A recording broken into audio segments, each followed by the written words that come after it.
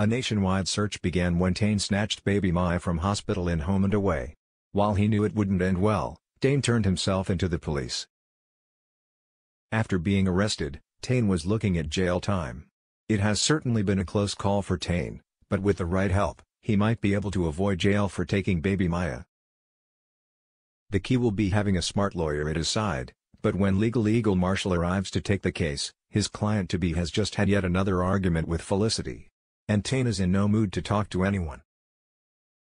To make matters worse, when Marshall heads off to Salt to wait, he meets Felicity, who decides the handsome stranger would make the perfect one-night stand to help her move on, a decision that leads to an explosion when Tane finds out. It's jeopardized his freedom, she knows, but worse, it's destroyed any trust he might have had in her. Trying to clear the air with Tane only leads to another argument, and in the middle of it all, he misses 2 calls from Rose that are a condition of his bail. She says that unless he explains why he didn't answer her calls, the police have no choice but to arrest him. But Tane's pride won't let him admit what happened,